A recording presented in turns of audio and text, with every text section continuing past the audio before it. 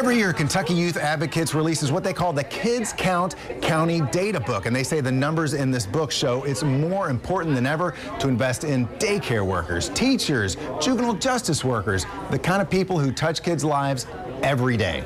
It's tough when you are in a situation you can't control. 22-year-old Demarius Jackson Martin grew up in and out of foster care, but he says one person in particular helped him see his potential: a high school counselor. Me graduating high school is not the biggest accomplishment in my life, but it's one of the greatest milestones that I could ever do.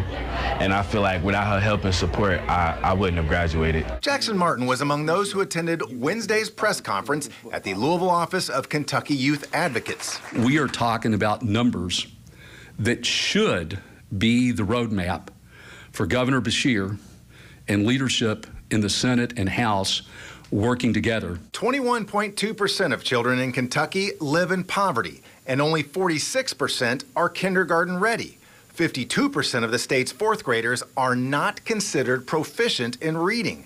At the same time, there's a shortage of daycare workers, teachers, and counselors, what Terry Brooks calls the kid workforce.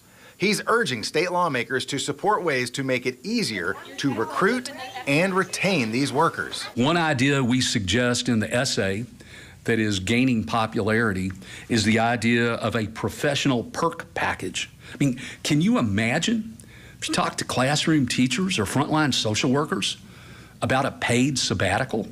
I mean, blow their mind. Jackson Martin says it's an investment in Kentucky's future. The kids now, the kids that are in school are our future lawmakers. If we don't help them, he says, Kentucky could fall further behind. Mark Vanderhoff, WLKY News.